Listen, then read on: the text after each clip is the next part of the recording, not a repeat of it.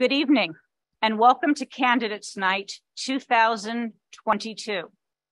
I am Shari Simon, and I am the president of the Moraga Citizens Network, more commonly known as MCN. Founded in 2005, MCN is a small but mighty organization dedicated to encouraging participation in the life of Moraga. We do this in a number of ways, but most visibly and notably with the MCN link, our biweekly email that summarizes all that's happening in town. Tonight is our ninth Candidates Night. Launched in 2006, they have occurred every 2 years and have pretty much followed the same format, featuring only our town council candidates. But this year is a night of three substantive firsts. First, we are doing this in partnership with St. Mary's College. As a U.S.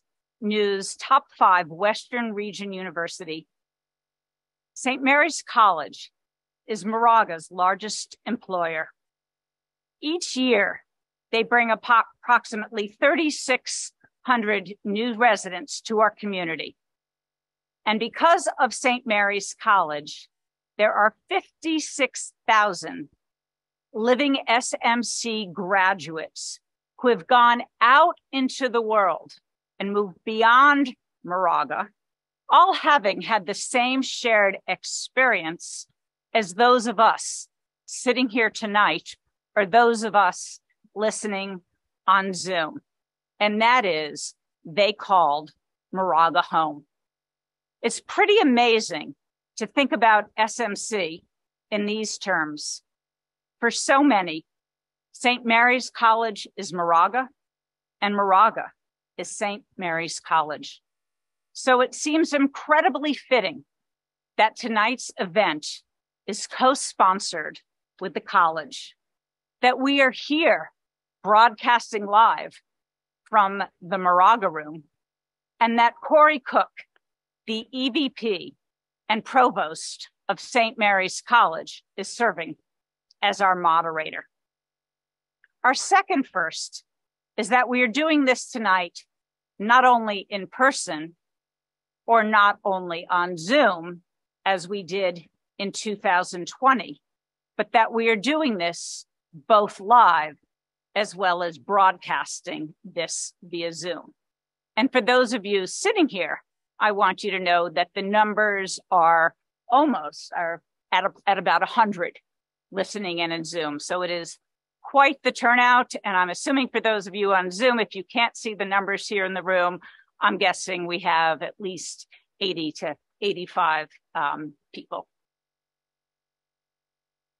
Our third first is that we are not simply featuring our town council candidates, but as you all know, we are also featuring candidates for the Moraga School Board and the Moraga Orinda Fire District. Our format for this evening, while still very much like the first Candidates Night, will have a few tweaks. One, we've added some stretch breaks between featured candidate races. That applies to those of you listening in on Zoom, as well as for those of you who are here with us tonight. Two, the town council portion will occur in two parts. In part one, we'll hear from our two candidates running unopposed, which means these two candidates are both guaranteed seats on the town council. Part two will feature our town council candidates running for the third seat that is also open. This is a 2-year term that is a continuation of the 4-year term originally filled by David Stromberg, who was elected in 2020, but who then resigned in 2021. As for the other two races, the candidates will pretty much follow the standard format. All questions were submitted in advance by members of the community. We selected 6 questions for each group of candidates that best captured the key themes, and these are what we'll use during tonight's Q&A. As I mentioned earlier, our moderator for this evening is Corey Cook. Corey, as I said, serves as Provost and Executive Vice President at St. Mary's. Prior to joining St. Mary's in 2019, Corey was the founding dean of the School of Public Service at Boise State University. And prior to that, he served as the director of the Leo T. McCarthy Center for Public Service and the Common Good at the University of San Francisco. Corey holds bachelor's degrees in political science and peace and conflict studies from the University of California, Berkeley, and master's and doctoral degrees in political science and public policy from the University of Wisconsin, Madison. Please join me in welcoming our moderator, Corey Cook, to the podium. Thank you. Thank you, Shari. Hi, everybody. Good evening. We're going to try that again. Good evening. Welcome to St. Mary's College. We're really pleased you're here. Thank you for allowing us to co-host this evening. We're delighted to be a partner in this community. Our students are particularly excited to have the candidates here this evening. So I'd like to start by inviting our two unopposed candidates, Kerry Hillis on the Planning Commission and Mayor Steve Woehleke, up to the podium, please. Y'all can clap now, too.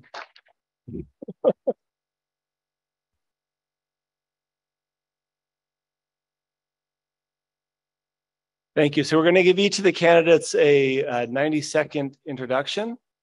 And Kerry, you're going to be going first. So welcome.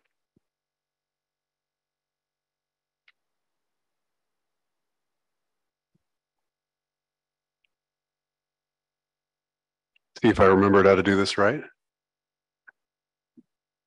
Thank you to the Moraga Citizens Network and St. Mary's College for organizing and hosting tonight's forum. My name is Kerry Hillis, and I will be your council member following the November 8th election. So I'm glad for this opportunity to introduce myself, as until recently, COVID has limited our opportunities to meet one another. My wife and I decided to move to Moraga in 2016. We were drawn here by some of the same things that I'm sure drew many of you. The schools, proximity to job centers, and the town's beautiful semi-rural character. By the time I'm sworn in, we'll have lived here for almost 6 years. This means as a family with very young children, we're approaching old guard status. On these lines, when I join the council in December, I will be the only council member with a child in Moraga schools. By the end of my 4-year term, I'll have 3. And I'll also be the only council member that regularly commutes for work. More on these points later, as they are especially important given some of the issues that we have in front of us. As your current Planning Commission chair and as a public policy professional, I'm looking forward to hitting the ground running with my colleagues from day one. With only 90 seconds to introduce myself, I will ask you to go to kerryhillis.com for more information.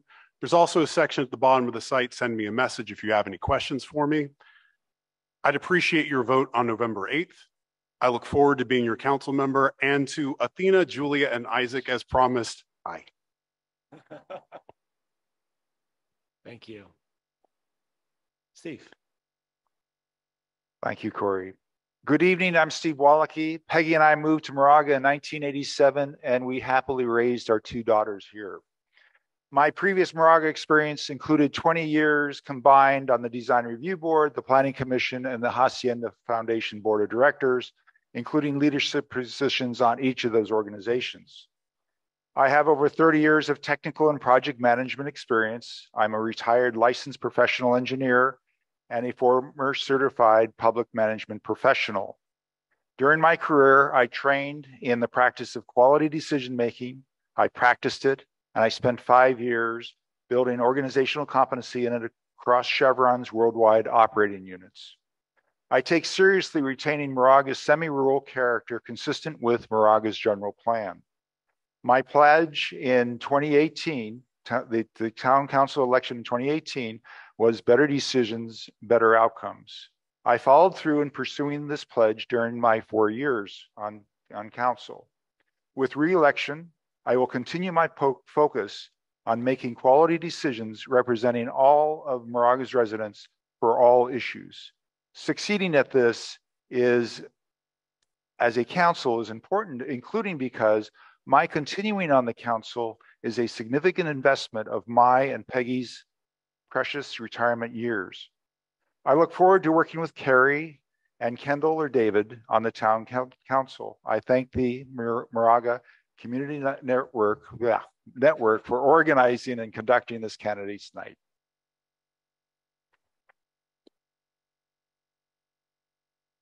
All right, thank you. So we'll give each of the candidates 2 minutes to please talk about one of the priority issues you have for the coming term. So, Kerry, please. So the topic I chose was top priorities for the town. As you've likely heard, Moraga is required by the state to soon submit a housing plan zoning for 1,100 plus new units of housing. In my mind, this plan and its implementation are the most important challenges facing our town and this next council. Earlier in my career, I worked for a client on statewide wildfire response. And I've seen firsthand the devastation that building in areas prone to wildfires can cause. Moraga is a cul-de-sac community with no direct highway access, limited ways in and out of town, and surrounded by high fire areas. This reality places Moraga in a potentially dangerous position when considering where to safely house thousands of new residents. That said, wildfire risks are not the only considerations when determining new housing locations. As a working father of 3 under 5, traffic impacts, for example, are also key. If we're building all this housing, how will we avoid serious bottlenecks on our commutes? Or how, even as we try to drop off our kids to school? These questions will need to be answered prior to shovels hitting the ground. All this said, there are potential positives that can also come out of this process. The redevelopment of our commercial centers can turn these 2 mid-20th century strip malls into mixed-use gateways to our community. The housing plan will also provide the town an opportunity to build affordable housing for teachers, students, retirees, and other members of our community who are priced out due to astronomical housing costs. While I believe we will find a way to work through this situation, I remain very concerned about how we will accommodate future housing allocations. They come every 8 years. As a member of the council, I will do my part to advocate to our legislative leaders that fire hazards be given heightened consideration when weighing future housing allocations. And not to beat a dead horse, you want to find out more about me, please visit kerryhillis.com for more information, and I hope you'll vote for me on November 8th. Thank you. Steve. Thank you, Corey. Of the 5 options, I chose affordable housing. The state of California has assigned 118 additional housing units to Moraga, of which 673 are in the affordable income category.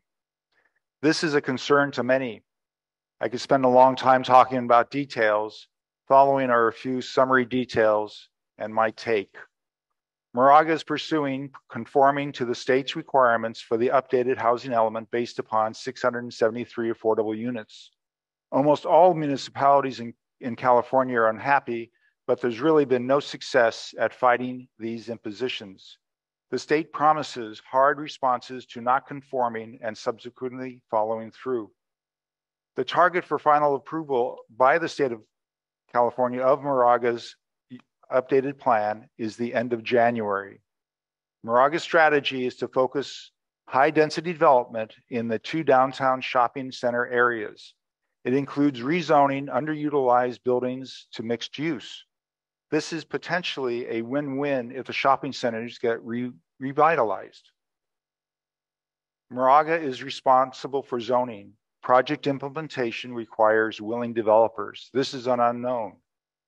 Financial viability will be an issue, especially for the high-cost town like Moraga. Moraga is not in financial position to significantly subsidize this housing. Existing example, high-density, affordable income units can be attractive. There are other issues such as Moraga's very limited public transportation, impact on schools, infrastructure, the environment, and of course, fire risks. In summary, I believe that we in Moraga can succeed in this endeavor. It's a complex and an incomplete work in progress with real opportunities and risks to Moraga. I think Kerry and I agree.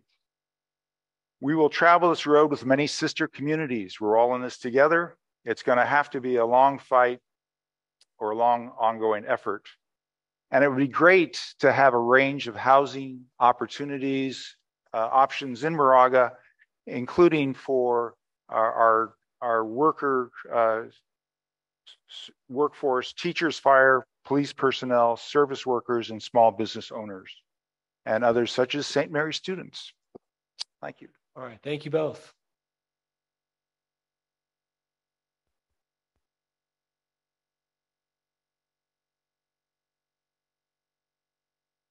We're next going to invite the candidates running for the two-year seat to the stage.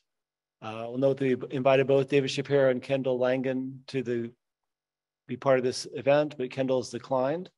And so we just have David with us this evening.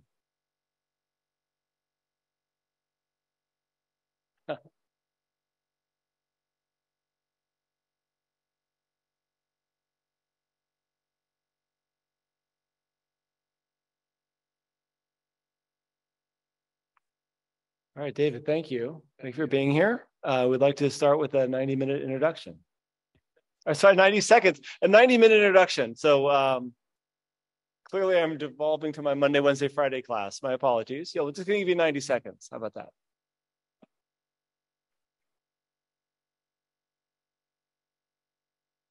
Sorry. I've lived here in Moraga with my wife, Tina, for 26 years. We raised our two daughters here. They went to all the Moraga public schools, to CP, to JM, to Campolindo. Being in St. Mary's, it reminded me that both my wife and I worked full time, and virtually every babysitter we ever had was a St. Mary's student, and they were fantastic. And my younger daughter, Ruthie, grew up and went to school with Steve Woehleke's daughter, which is a really nice thing about Moraga because everybody seems to know everybody and has some kind of connection and knows somebody's mom. So I have been a lawyer for over 40 years. I went to state schools in New York for undergrad and for law school. I worked at a law firm in New York for 5+ years. I then became a federal prosecutor in New York. My wife and I then had a baby. We decided to move to Arizona and tried Tucson for a couple of years. And not surprisingly, we thought it was too hot. And we moved here, and I got a job at the U.S. Attorney's Office here in San Francisco, where I stayed for 6 years. I was a white-collar prosecutor, and back in New York, I had prosecuted mafia. Oh, that's it? I had prosecuted, can I just go for this? Mafia and drug cases. And then I worked at a big national litigation firm after I left the government. And now I work at small firms. So I do a whole variety of different kinds of litigation. I'll end there. I think one of the questions will probably pick up everything else I was going to say. Thank you. So we're going to give you 2 minutes to respond to each of the 6 questions that are posed. The first one is, how do you think Moraga will be impacted by the state of California laws that were passed with the intent of increasing affordable housing, and how would you address them? I have read quite a bit about that since I decided to run, and I think that the new mandate that we allow for more affordable housing is actually something that should trigger us to really start thinking about both fixing up the the Moraga Center and also the Ream Center to provide for housing that will be affordable by teachers and people who work in Moraga, but also as part of a bigger sort of plan on how we're going to sort of try to control traffic and how we're going to build up commercial enterprises, which everybody always seems to want in Moraga. We want better restaurants, and the Canyon Club was a really great example of where some local people decided they were going to try to do something, and it's been a big hit. That can happen again. And I think that if we use this state mandate as not something so much to worry about, but as something as a foundation to build up the things that everybody really wants, it will be a net positive for the town. Thank you. A second question, besides development, what other challenges is Moraga facing, and how do you propose that we address and fund them? Okay. Well, funding for a town that doesn't print money like the United States does means that we have to try to limit our expenses, increase revenues, not through taxes, but think about ways to increase revenues, and that can be through getting more residences and more commercial enterprises that increases the tax base, and also trying to be creative, which I feel like the town staff has done over the last few years in getting grants from the federal government in order to fund different kinds of projects that we have, like the bridge replacement and the sinkhole at Ream. What other challenges do we have? We have the challenges that every single person talks about, and that is we have too much traffic, we have not enough affordable housing, we have older people, and I feel like I am one of those people who might want to downsize, but maybe not want to move out of Moraga, but there really isn't a lot available for them. So those are the challenges we have, and those are the things I think that we have to work on to try to advance the town without creating any kind of chaos. Thank you. The third question, at town council meetings, how would you contribute to ensuring respectful, issue-focused dialogue while allowing for varying perspectives? Well, when I first started going to town council meetings, it was quite a while ago, and my wife and I were both surprised at the lack of civility among some of the people who attended as citizens and some of the town council members. I have not seen a lack of civility. Now I feel like the town council members, they don't always agree with each other, but they respect each other and they listen to each other. And I think that's very important. As a lawyer, as a trial lawyer, I always had to figure out how was I going to convince somebody, whoever the somebody was, a jury or a judge, to do what I wanted that person to do. And you don't win those kinds of things by being a bully or being rude. You win those kind of things by being prepared, by knowing what the rules are, knowing what the evidence is, and taking that and convincing whoever it is you want to convince of to do what you want them to do. So how would I contribute to that? I will use those skills that I have developed over the years to apply in the town council situation. And the fourth question, what in your experience makes you particularly well qualified to serve on the Moraga Town Council? Well, my experience is as a lawyer and not much else other than I do pottery for 25 years. And I don't think that people are coming to the town council to look at my pottery. I think that what lawyers learn to do, and I've touched on this before, what lawyers learn to do is take complex facts, or maybe not even such complex facts, and marshal it and look at the law and see how it applies to the given situation. So, for example, if the town council is discussing like the sidewalk issue that came up at a recent meeting I was listening to, I have a lot deep experience on looking at statutes and trying to figure out what they mean and figuring out how to apply them and maybe modifying them in order to satisfy objections to them. So that's what I do. That's what I've done for 40 plus years. And I think that I'll be fully capable of doing that on the town council. We have another housing question. Many cities and counties have passed ordinances requiring that new residential housing be all electric. Do you support the idea of Moraga passing such an ordinance, and why or why not?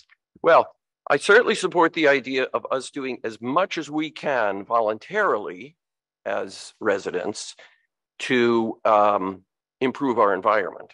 And that means, for example, getting rid of grass, replacing gas stoves with induction stoves, all the different things that we now know are detrimental to the environment. So I'm certainly in favor of encouraging residents to do that.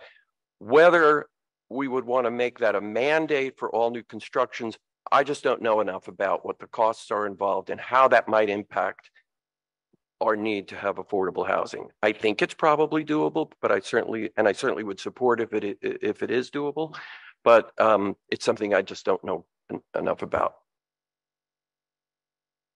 All right, the sixth question. What measures can Moraga take in concert with other entities to promote more public transit and commuting to school and work?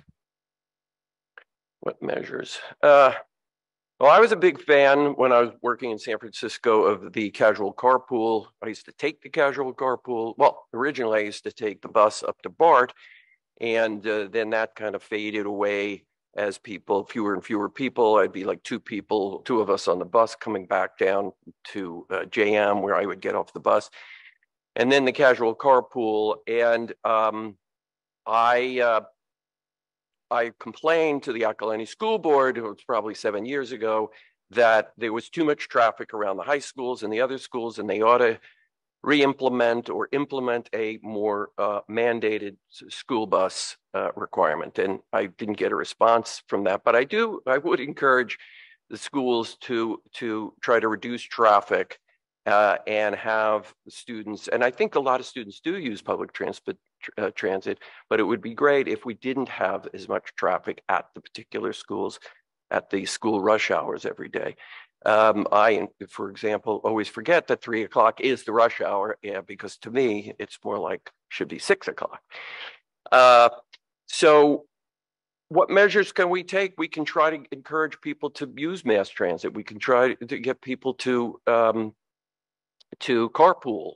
We can try to get people to not have one kid in the car to school every day picking up. And I know that it's very convenient sometimes to do that, but when it negatively affects neighbors, then sometimes there's that kind of a conflict. I think the more people that use mass transit or public transit, the cheaper it becomes.